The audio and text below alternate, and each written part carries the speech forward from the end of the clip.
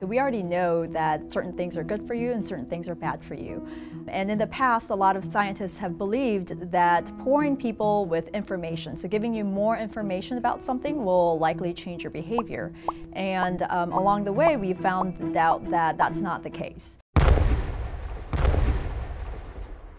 My name is Sunju Grace An, and I have been studying virtual reality and its pro-social effects since the year 2006.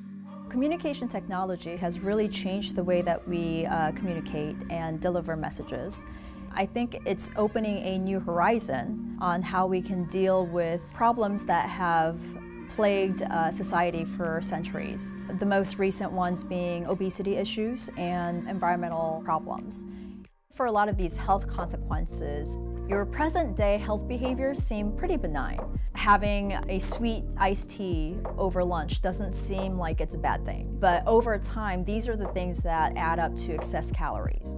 What we found is that personal experiences go a very long way in changing your behavior. And so with a lot of these risk issues, there's a limit as to how you're able to get people to experience becoming obese, or having diabetes, or having cancer, or experiencing what the world might look like 100 years down the road. If we're able to build a schema that is realistic enough for you to rely on when you come across a similar situation, then we may be able to change your behavior based on that schema.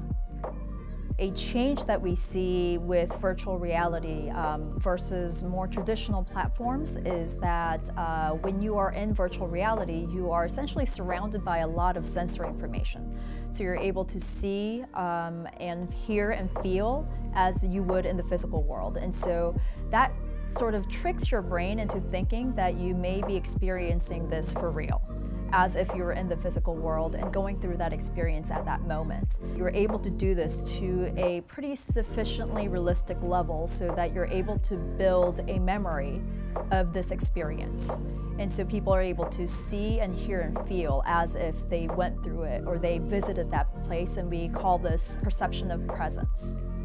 We're able to show you what this seemingly benign habit added over a few years can have in terms of a future negative consequence for your health. We're able to create a virtual doppelganger, so I can create an avatar that looks exactly like you and show you what happens to the avatar over 5 years, 10 years down the road in a matter of minutes. And this is very high impact because we're making this about you and not about anyone else.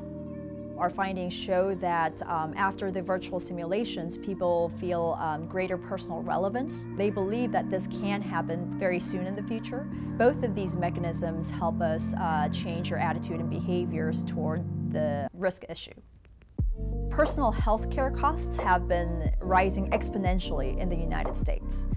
For every given individual, we are spending tens of thousands of dollars to keep this individual healthy.